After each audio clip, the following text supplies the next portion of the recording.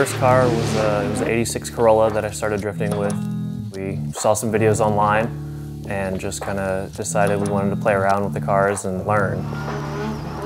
You know, back then it was just kind of fun just to kind of throw the car around and be like, cool, I connected these two turns, it's real awesome. And now it's, you know, hey, I just came down this hill and entered at like 110. So, you know, the progression and the differences of, you know, from just starting out to coming down the hill at Road Atlanta is just a huge jump.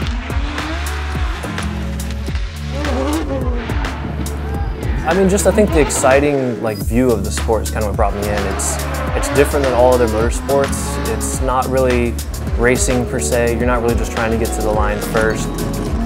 Almost like a dancing kind of thing with cars, where they're out there and just throwing as much angle as you can at certain turns, going as fast as you can in certain areas, as well as trying to be as close to the car in front of you as you can.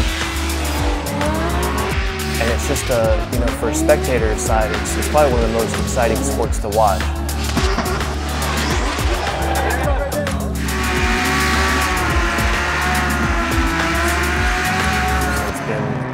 Probably about 10 years now that I've been into the sport, been through quite a few different chassis. Within the past 3 years now, I've been driving competitively, professionally, and it's awesome to see, like, in a short time how fast a career can progress, you know, from just doing it for fun to then running a full professional series.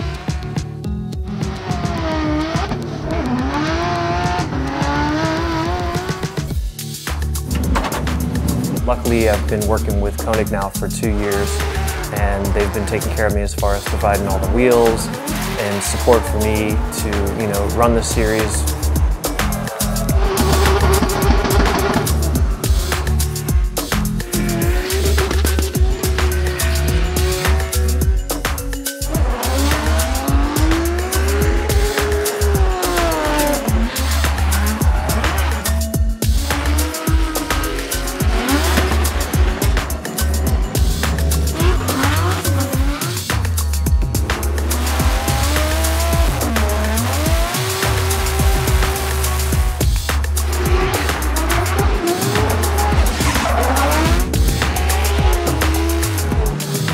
Back in the day, it was like, just pick up a set of tires and just kind of go play around for a couple hours on a rainy day with some friends. It all kind of just came about, you know, pretty quick, especially within the last 4 years, to get to the level to where you're having to have cars with 600 and 700 horsepower, you know, running behind cars that are making 800 and 900 horsepower. So drifting's it's a pretty wild sport.